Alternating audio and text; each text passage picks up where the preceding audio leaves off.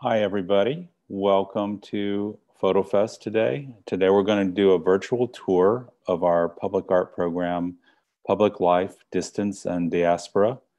And we're so happy that you've joined us. As we get started, I do want to thank our major institutional and individual supporters, the Brown Foundation, the Houston Endowment, the National Endowment for the Arts, the Texas Commission on the Arts, the City of Houston through the Houston Arts Alliance, the Philip and Edith Leonian Foundation, the Powell Foundation, the Wortham Foundation, the WWW Foundation, the Robert Rauschenberg Foundation, Judith and Gamble Baldwin, Wendy Watrous and Frederick Baldwin, Katie and Michael A. Casey, David and Martha Moore, Nina and Michael Zilka, the FotoFest Board of Directors. And I also want to thank all of those donors, but additionally, especially thank the Texas Commission on the Arts and its Cultural District Program for funding Public Life, and which is a 10-month-long series of exhibitions. We're talking about the first installment today. And to also thank Silver Street Studios, Sawyer Yards, Papa's Restaurants, and Lovett Commercial. And as well, thank generous donors to the FotoFest Annual Fund. Max, could you put that slide up that we talked about? You can give to the FotoFest Annual Fund by going to FotoFest webpage or going to the app that we're going to talk about today and make a contribution. We really appreciate every donation to the annual fund, and gifts of $1,000 and more are acknowledged in print. And we just can't do it without your support. So we really appreciate you helping make programs like this possible.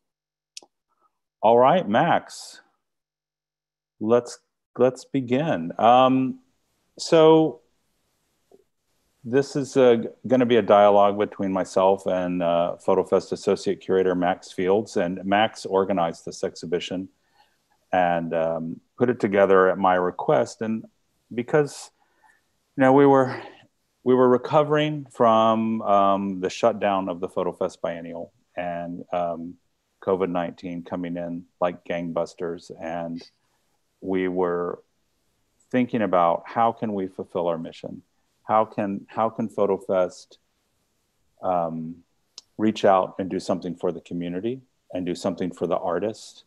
And do something for the neighborhood and sort of all of those things. And that, we're an arts organization. So the way that we can help people is through enhancing the quality of life and through giving people art to look at and through enabling discourses that can happen through that art. And exchange. And I just imagined what could we do? And I thought about these buildings in the arts district in our neighborhood. And I thought, if we took some aspects of the biennial exhibition outside and we put them on the exteriors of these buildings, people that are driving by or people that are walking their dog or people that are going for a walk or a jog, because all these things are still happening. Even though we're all, we were in lockdown at that time when this idea came about, and I had a sense that we were going to be in that situation for a long time, and unfortunately, I was correct. So we thought about what we could do, and we talked about it as a staff, and I charged Max with the idea of putting 3 shows together. So we're having 3 exhibitions that are each a little more than 3 months long.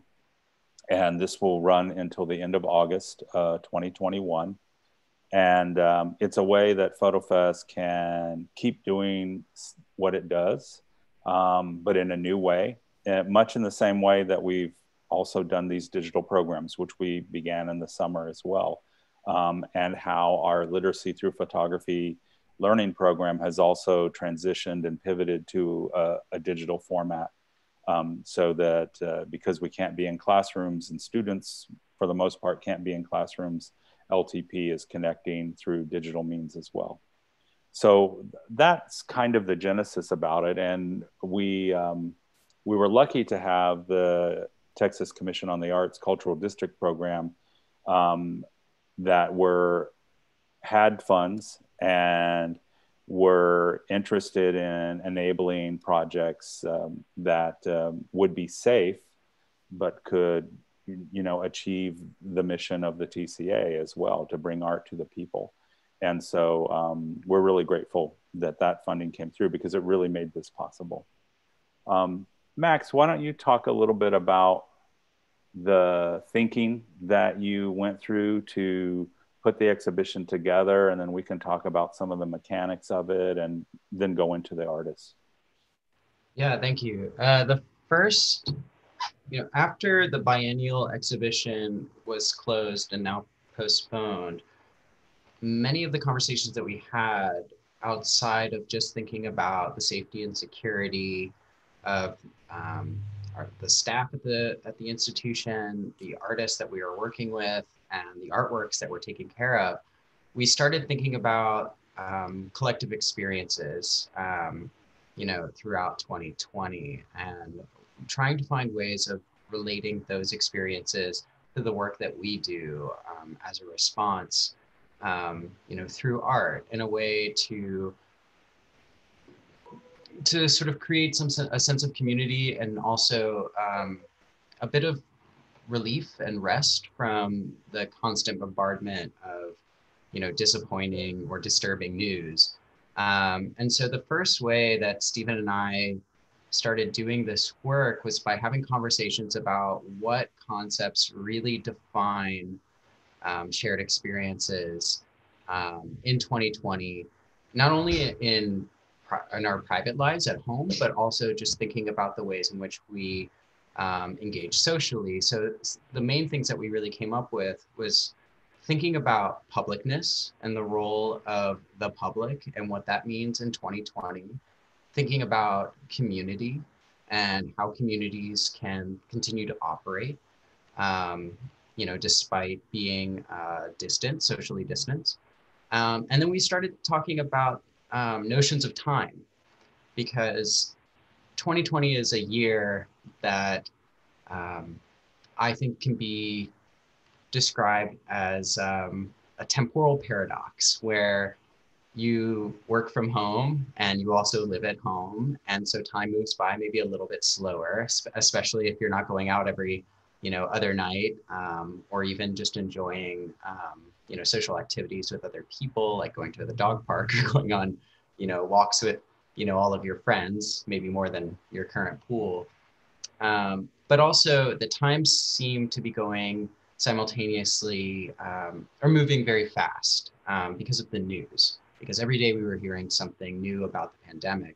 And then we were also hearing news about systemic racism and social injustices that were being, you know, were being forefronted by the media, and also by activists around the globe. And so when Stephen asked to do this exhibition, to organize this exhibition, we really wanted to bring in, well, the first thing we wanted to do is we wanted to bring in artists from the biennial, because that exhibition was only up for 9 days. And so we wanted to give them an opportunity to share their work with Houston and the public. And so we recognized 4 artists who really typified those ideas of publicness, community, and time, that really explored those notions. And we related that to the theme that Mark Seeley brought to the biennial by finding 4 artists who were talking about civil rights, who were talking about the ways in which media circulates, and also the ways in which the local or the immediate can be linked to the global, and the maybe actually I would say the global and immediate as well, because no matter who you talk to, whether it's in Portland or Portugal, everyone is having the same sort of experience broadly, meaning I'm at home today and I'm not going out. So that was the main thinking about that, and we also wanted to present an opportunity for local artists as much as we possibly could throughout these three exhibitions. And so for this first exhibition, we brought in Jamal Cyrus. And then the other three artists that we invited were artists that either had a connection to Houston or their stories related to the sort of issues that we experience, this city experiences, on a constant basis. Issues such as, migration and, issues surrounding refugees, issues surrounding representation, and issues surrounding social justice and rights. And so the four artists that we chose were Jamal Cyrus, Eric Giamfi, Zena Saro-Wiwa, and Ido Silvestri. And I'll talk a little bit more in depth about those works as we move forward. And I'd like to say also that because of some of those artists, and two of them in particular, there's this idea of intersectionality and the way there are issues of race, but they're also intersecting with issues of migration or issues of underrepresentation, as you were noting earlier. Well, let's, why don't we show, okay, and if you're not in Houston today, it's pouring rain. So Max and I were intending to do this from inside anyway, but it's a really good thing that we were intending to do that. So yes, this is a still image behind me, and that's our Jamal Cyrus image, which is on the facade of the FotoFest offices right now. Yeah, why don't we go into this presentation, Max? It looks great. Absolutely. So another aspect that Stephen and I had been talking about, because public art wasn't the very first thing that we thought about. I mean, we had the immediate conversations where, well, how do we present something in a gallery, even though, only 3 people at a time could see it? And then it was like, well, do we do everything in print? Do we do all of our exhibitions online? And we agreed that, while those attempts are noble, they're perhaps not the most, they don't reach as many people as, we would really want to. They're not always effective in reaching the local communities within which we work, which is very important to FotoFest and its mission. And so we thought about a more passive experience that affects, that would have an effect on the local community, the passerby who's riding their bike to get some exercise in the neighborhood within which we were presenting these artworks, which is a neighborhood where FotoFest is headquartered. And also, I'd like to add, Max, that since FotoFest moved into this headquarters in 2014, the neighborhood has changed immensely. Not only the sort of complex, which has become known as Sawyer Yards, a complex of artist studios, but there have been even more new homes built in the area. There's an apartment complex being built right across the street from FotoFest. There's a new one that's opened up down the street from FotoFest. There's another one that's within walking distance. So a lot more individuals have been coming into the community. And if you've ever driven in Houston, you also know that Sawyer Street, which is in this district, is one of the busier streets in Houston. And we did a calculation. It was something like 2 million vehicles will see these works, each exhibition. Yeah, so it's a huge number. It's FotoFest's biggest show, biggest attending audience. Yeah. I was thinking about the biennial, but yes, you're right. Yeah. And we're doing it every month, 2 million a month. So pretty amazing. And we're really thrilled about that. So talk about this piece, Max, and how it's specific also to its site. So as Stephen mentioned, the photo behind him is a digital rendering of the photo that you see here, which is Jamal Cyrus' New Epic Connections, which was a commissioned work by Jamal, or for FotoFest by Jamal Cyrus, that was created earlier this year, which is seems forever ago now. Seems like a different time. Well, it was. And this work actually started, this essentially was a translation from a paperwork, a work made out of torn posters that were Budweiser advertisements titled "The Kings of Africa." And I'm going to show you that before I explain it too much. So this is the full work as it was seen in the FotoFest Biennial African Cosmologies 2020 and earlier in 2020. And what Jamal Cyrus did in this work was he found these amazing posters that came from a 1980s Budweiser campaign that was marketed towards African American communities in the US. And their way of marketing towards these communities to buy their product was to commission all of these incredible African American painters to make these historical realism paintings depicting the kings and queens of Africa, and providing a bit of a sort of like a history lesson. And then, you know, at the end of it was a wonderful gesture towards a maybe not so wonderful product of alcohol that was, you know, marketed in places like, you know, the bodegas, the grocery stores, and billboards, you know, around some of the most marginalized neighborhoods in the U.S.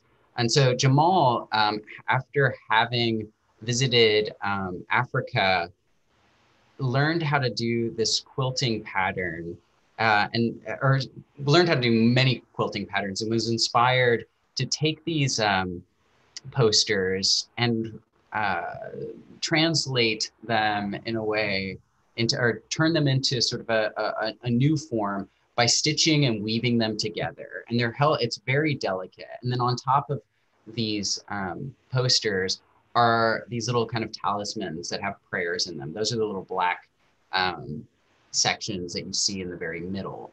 And for this project, for the Public Life Project, what we did was we actually had this image, or had this artwork photographed at an extremely high resolution here in town. And then and working with the artist, we cropped it for the most kind of interesting presentation that we could for the facade of the FotoFest headquarters. One of the interesting things about this work is that it's unintentionally site-specific. FotoFest is headquartered at a former Budweiser distribution plant. So this Budweiser distribution plant was operating in Houston for a couple of decades and then moved out into the suburbs. And when they did move, the building was renovated and given over essentially to artist studios and to presenting artworks in gallery spaces. So it's a pretty amazing, you know, transfiguration of space. And so this work is not only referencing this sort of like African diaspora and its relationship to a sort of cultural capitalism, but also relates to Houston's own, or our own history, Houston's history of being a site for the reduction of Budweiser, its relationship to, and that sort of capitalism's relationship to a sort of a life cycle of a city where when one thing leaves, it creates room for something else.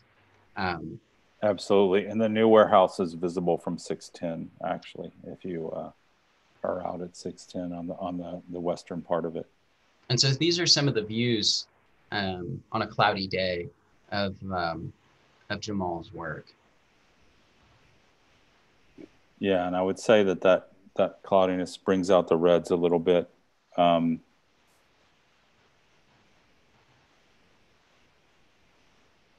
one of the things that when choosing the crop, Stephen and I worked really closely together with Jamal to choose the crop for this image.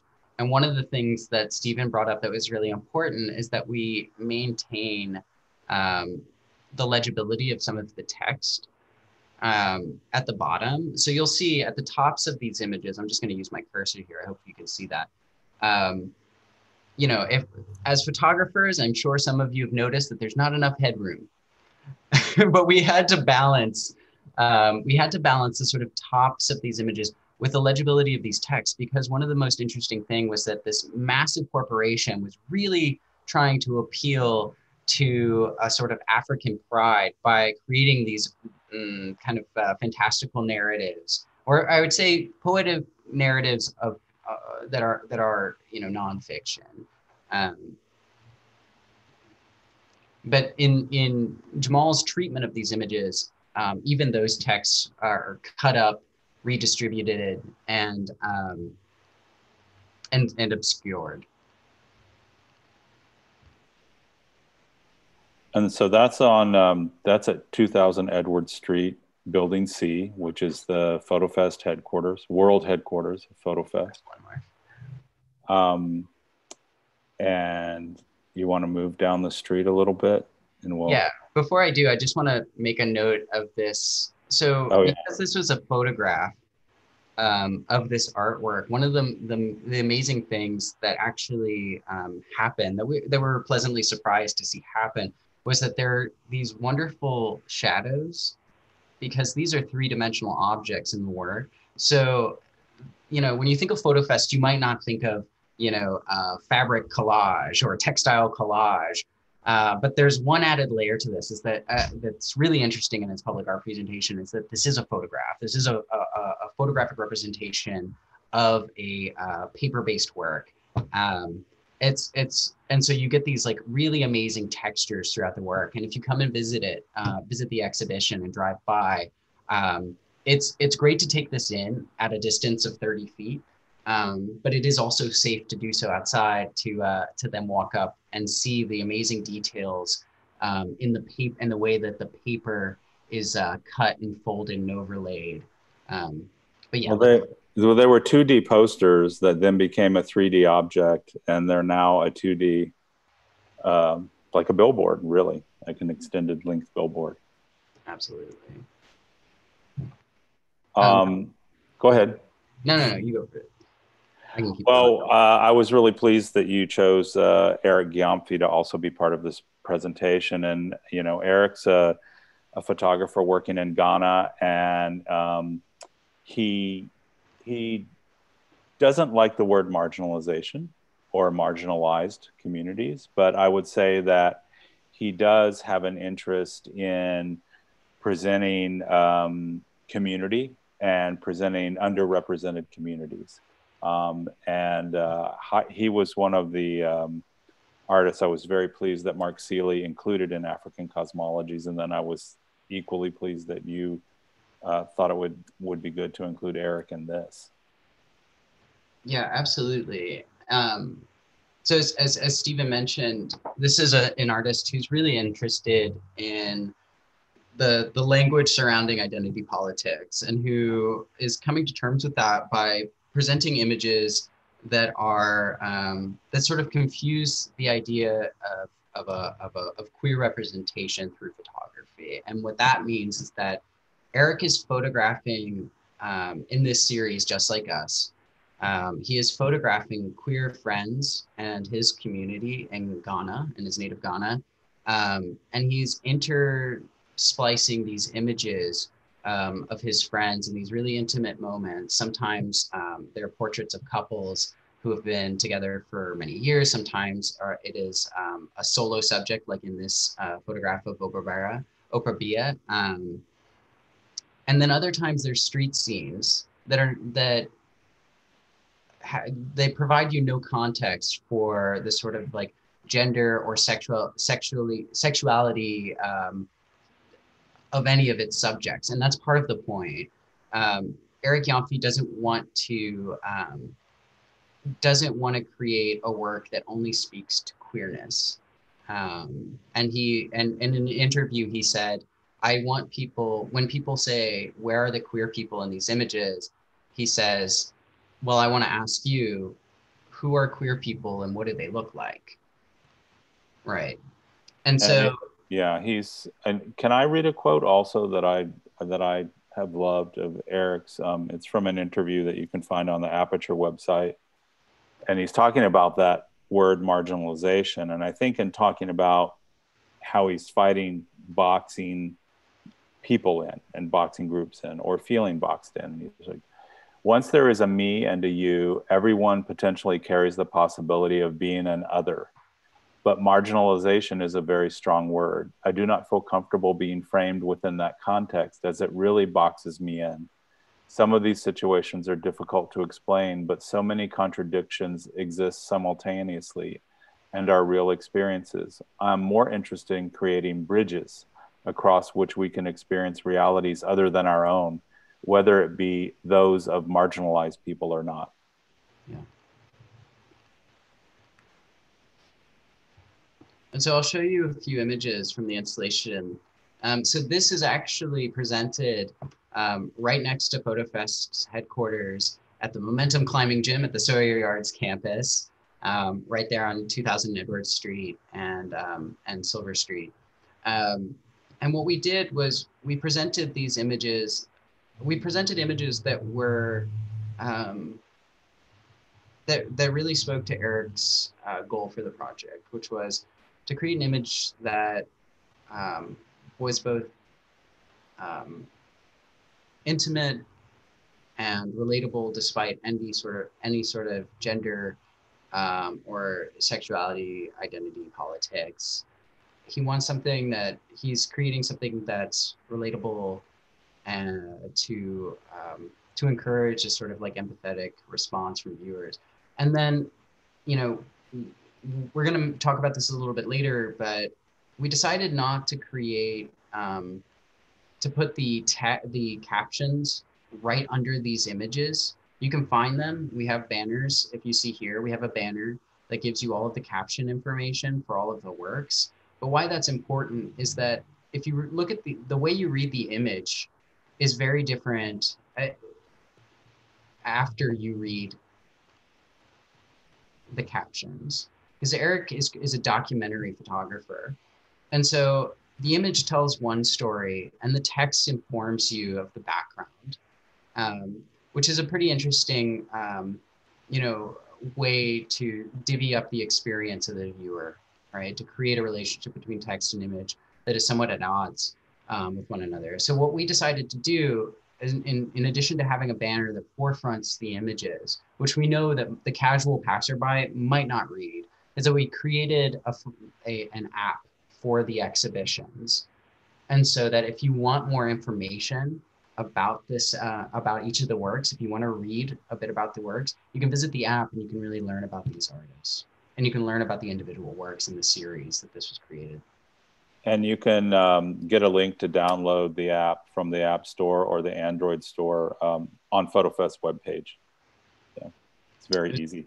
What I love about Eric's work is the range of emotions that he's depicting in the work. And, you know, African Cosmologies is a very strong project with a lot of complicated emotional range. And Eric there's a few artists, but Eric's one of the artists that is really providing a space for joy or representing joy that I found really refreshing. And one of the reasons I'm so glad he's part of this project. When we're working on having a talk with Eric in February. Is that? Yeah, it'll be with timing? Yeah. Yes, with Oluremi Onabanjo, who is the former director of exhibitions at the Walter Collection. So stay tuned for that announcement, that formal announcement. We're giving you a bit of a tease here with some of our upcoming programs for 2021, and that's one that we're really excited about. It just came together actually last week. This was a new addition. This photograph was not represented in the African Cosmologies biennial, but it was a work that Eric asked us to include. It was one of two two photographs that he shot at the Abu Akar Festival in Ghana. And this is a festival that it's an ancient festival in Ghana that celebrates the migration between the Sudanese Empire, people from the Sudanese Empire to central Ghana, where Eric is from. And in this image, these are images of ordinary people celebrating life. That is what this festival is about. it is celebrating, it's like Thanksgiving. It's celebrating the abundance of food and also being thankful for your communities around you. And so this is one of those images where you to read a sort of inherent queerness into this image, um, it's difficult, right? And that's the purpose of the staggering of the sort of images that Eric creates within the documentary series. I mean, I think it gives you a framework in which he would like you to look at the other images too, because it's not I'm only showing queer or LGBTQIA people. I'm showing ordinary people celebrating life. Exactly. And when Eric and I were discussing this talk that Stephen mentioned. Sorry, Eric, Max, I had to. No, I think it's great. I'm very excited. I'm very excited about it, and I would love. Let's just do more behind the scenes webinars because they're really exciting events, and everybody should come out. But one of the things that Eric said when I began this conversation with him a couple of months ago about doing a program was, I want to talk about the photographic condition. I want to talk about how photography sets the rules for or the boundaries of visibility for a viewer. So and we're also going to talk about another artist next, Ida Silvestri, who we did a talk with a couple of months ago.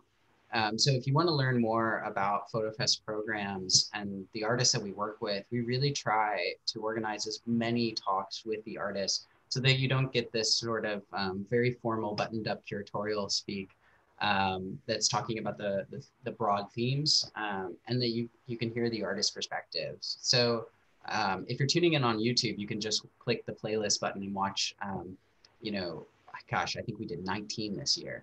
Videos. And all of those talks are archived on YouTube now, so they're a great resource. Absolutely. And so this is the final image. We're showing 4 works by 4 different artists for this exhibition. I don't think we mentioned that. Except for Jamal. Except for the facade, the FotoFest facade, right? And that's the view from the street.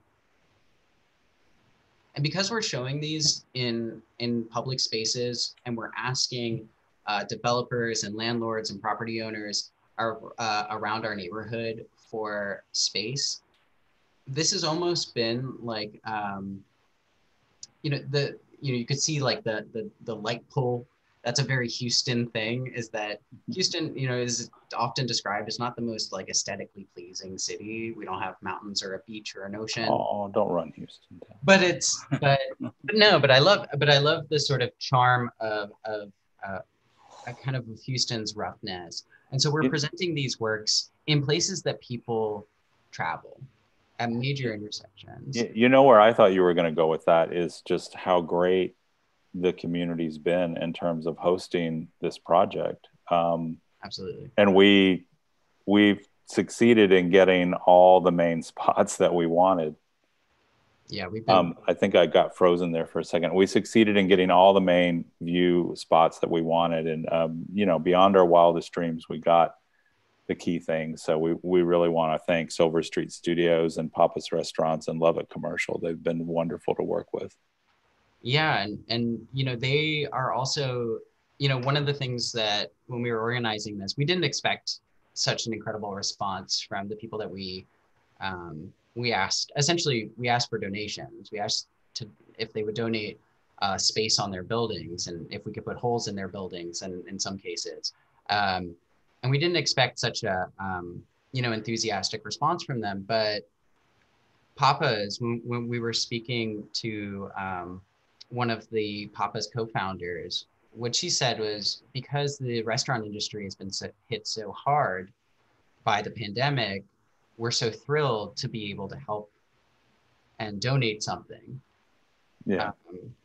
And to do something for the community. So really, this exhibition is about community in that it's showing photographs that are by artists who are interested in the histories and the issues surrounding their friend groups, their own communities. But it's also an exhibition that reflects, Houston's community and willingness to support one another, which is really nice. Now, the app that Max and I have mentioned is really important in terms of Ida Silvestri's work, because there's a poetic component to the visual. And Max, maybe you could talk about how that works, and about Ida's work for a moment. And I'll also just, we need to keep an eye on the time so we can take a couple questions if there are any. Absolutely. So Ida Silvestri is an artist originally from Eritrea, now living in the UK. She is an exile who escaped Eritrea and its oppressive government regime, by way of migrating through North Africa and through Southern Europe all the way to London, where she lives now. She lives right outside of London. And for this project, Even This Will Pass, Ida interviewed other Eritrean exiles who were living in London, who had a story about their journey from Eritrea to the UK, to Europe, actually.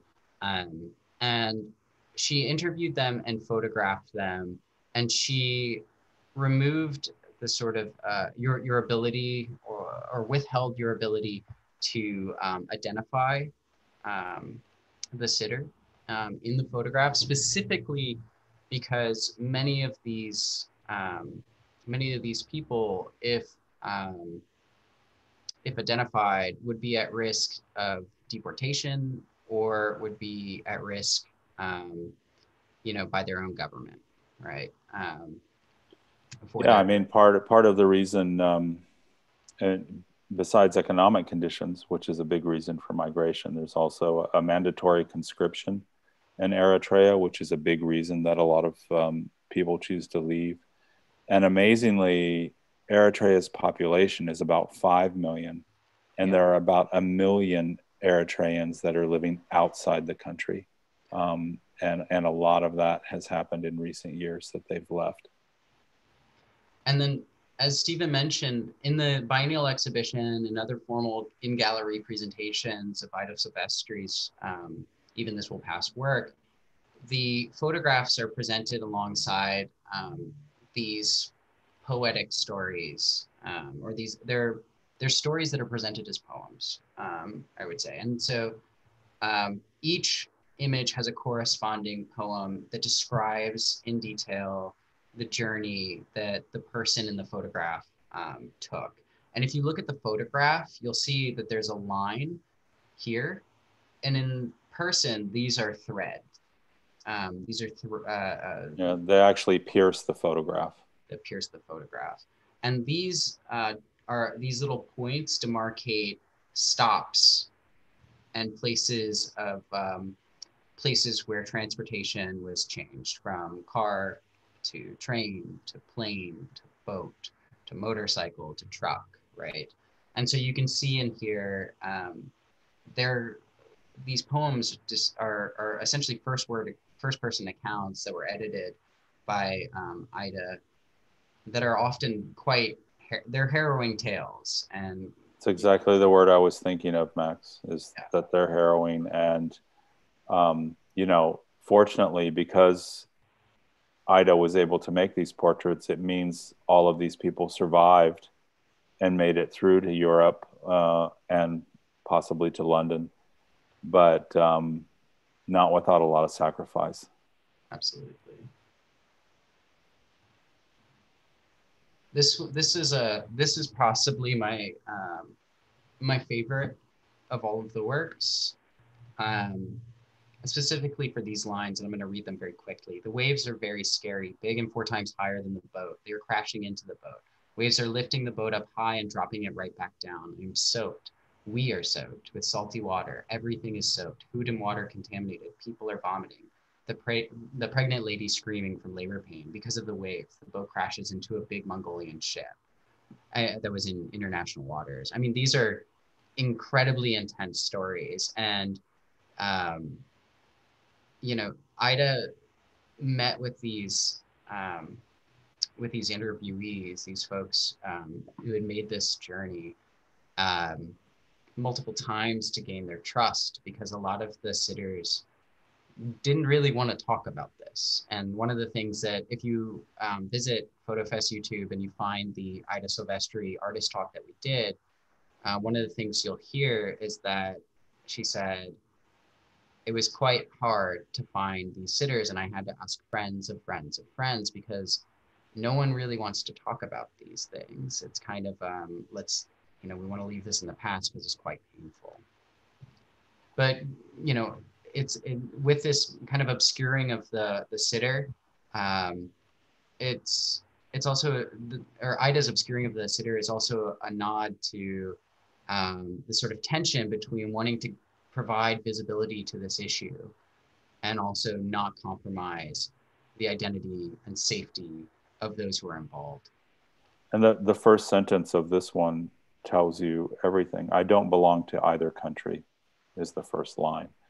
And, you know, how Ida makes these, you can find out in that YouTube talk, but she would interview the subjects and then create the poem based on the interview and the experiences.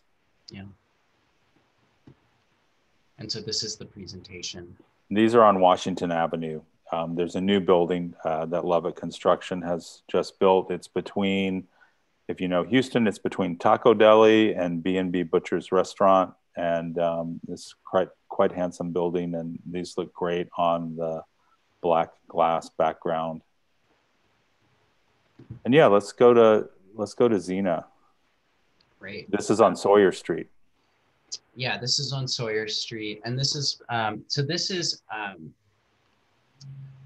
this work is from a series called Table Manners that some Houstonians will be familiar with, not only because of its presentation in the African Cosmologies exhibition, but it was also on view at the Black Art Museum in a solo exhibition that they organized, I believe in 2016. And there are two series in Table Manners Series 1 and Table Manners Series 2. And both of those series, Zena traveled to the Niger Delta region and interviewed, or actually photographed or made video of various people that she met there, and asked them to sit at a table, either in their home or on the street or in a restaurant, and enjoy their favorite meal, and one that represented their identity and their idea of home. And the title of Table Manners is a nod to a sort of a colonialist language. Table manners are often thought of things like, don't put your elbows on the table, put your napkin in your lap, don't eat with your hands. And Zena makes an argument that those are those rules, those manners are totally out of touch with a non-European dining tradition, where eating with your hands is not only polite, but is the proper way to enjoy a meal. Well, it's yet another colonialist overlay. That's right. And Zena has made dozens of these videos in these series. We presented series 1 in the biennial, but for this project, we had an opportunity to show something we've never shown before. And also, since Zena's Table Manners works are usually shown as videos, we thought it would be really interesting to show the photographic works that she made while she was videoing each of these sitters. And so what you see in Lilabari Eats Scotche with Fanta is a series of images that were collected during the meal, and they were meant to be shown as individual photographs outside of the video installation. Now, the video installations have been presented even recently in public in New York Times Square as a as a public art exhibition. So Xena's really getting a lot of amazing attention, deservedly so. I have a video of this work. I'm going to just show you a quick clip of it so you have an idea of what her videos look like.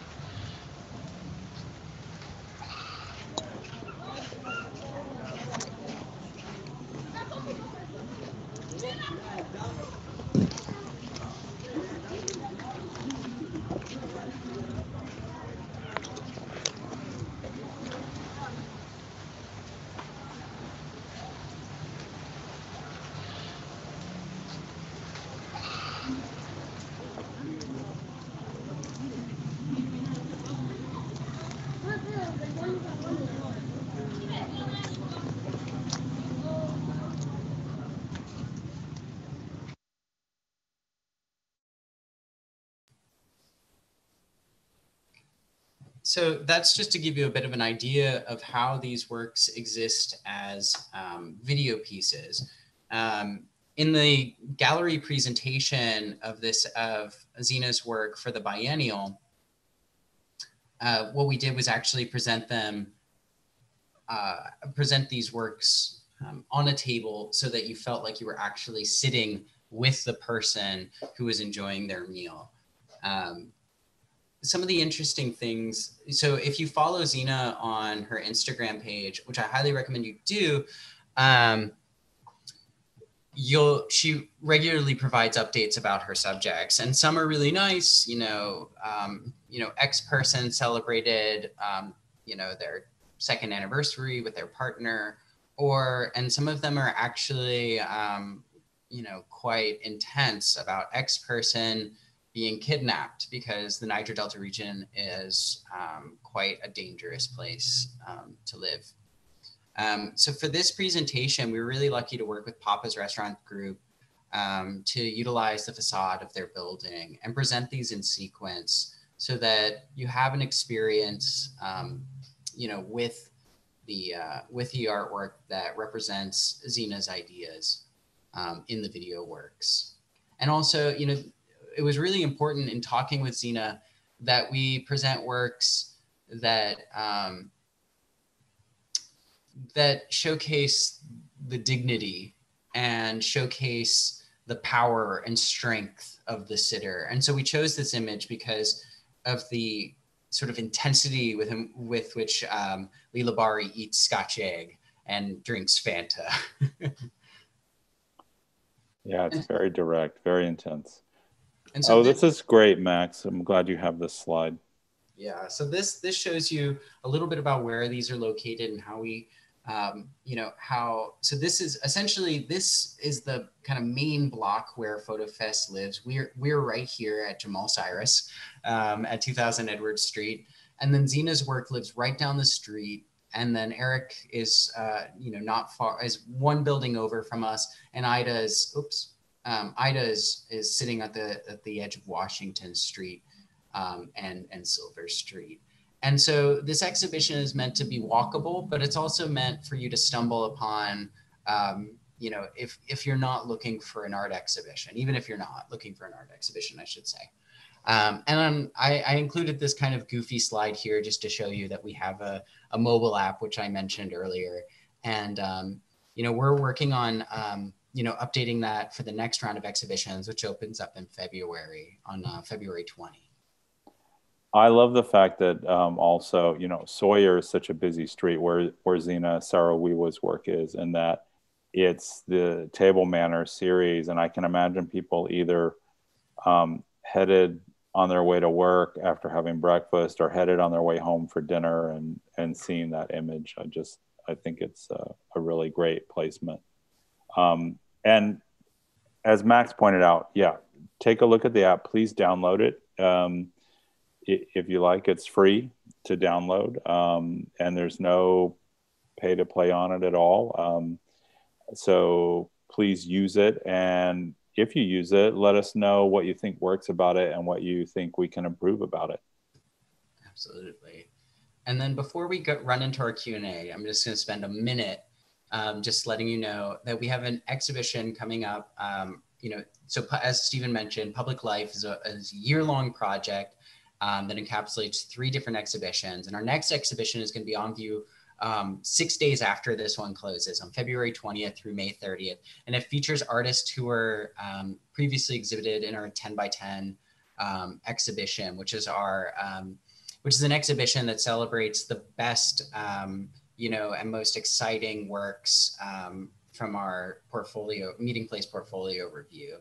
And those, that criteria for best is based on a selection provided by 10 reviewers that we invite to participate in that program.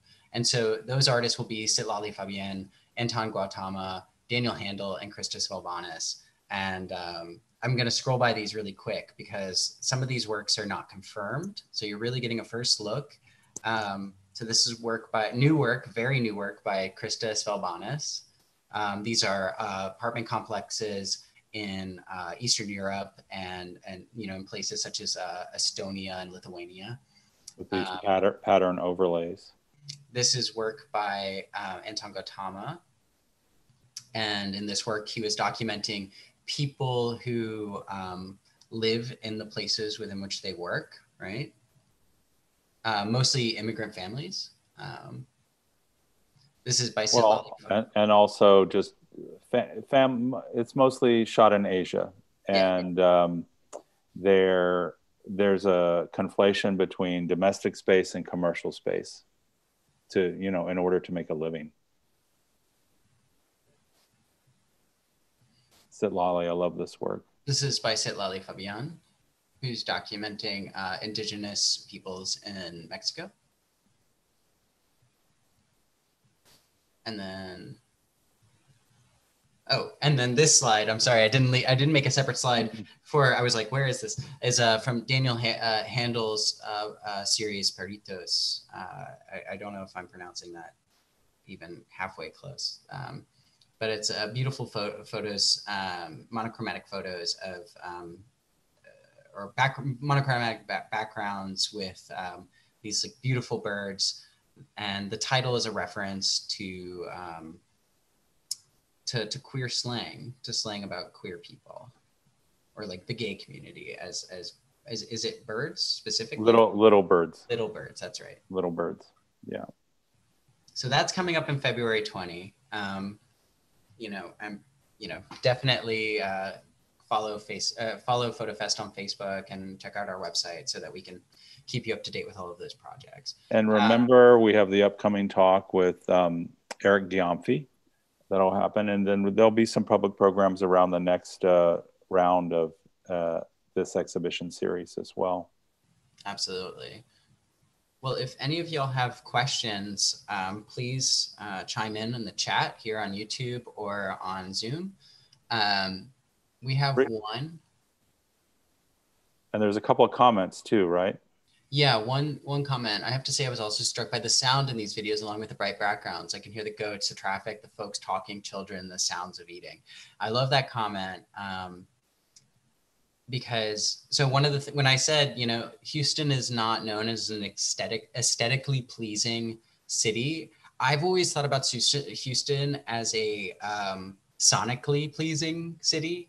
If you sit at any intersection in Houston, you will have the most intercultural experience of your life. You'll hear the sounds of trap music coming from, a slab, and you'll hear with Tejano, followed by Tejano music being played out of, a truck. Then you'll see, you'll hear the sounds of people getting on and off the bus. You'll hear the squeaks of the bicycles going by.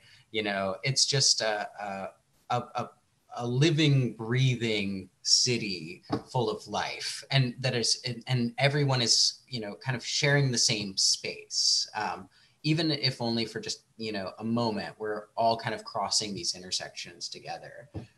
So I love that you picked up on that those sounds. And then there's another comment. Thanks for the tour. We're 2,000 miles away, but can easily imagine the spaces. That's wonderful. Oh, that's so and you know, we're doing our part to make Houston aesthetically pleasing, I will say, and also engaging. Yeah. Thank you so much for joining us today. We really appreciate your engagement, and take a look at the YouTube page. Look at the other videos that we have up from talks, and you know, keep watching. And if you're in Houston or in the area, please come by and see Public Life. Yeah, thank you so much, and a shout out to Yan Wang Preston. Yes. Who says Houston? And her comment. Who says Houston is aesthetically interesting? I agree, it's interesting. I don't know about pleasing, but it is interesting. So Yan is actually one of the artists who will be presented in the 3rd exhibition in the Public Life series, which is called Recording the Blur. Yan's an incredible artist, and we're really thrilled to be able to show her work again. And there's a talk with Yan in our YouTube archive already, so check that out. All right. I hope people can hear us, but Neil, thanks for letting us know the sound has cut out on you. I can hear Max, so hopefully some of you can still hear us. And have a great weekend. Thank you so much for joining us again, and stay tuned for more. Yes, thank you everyone for joining us.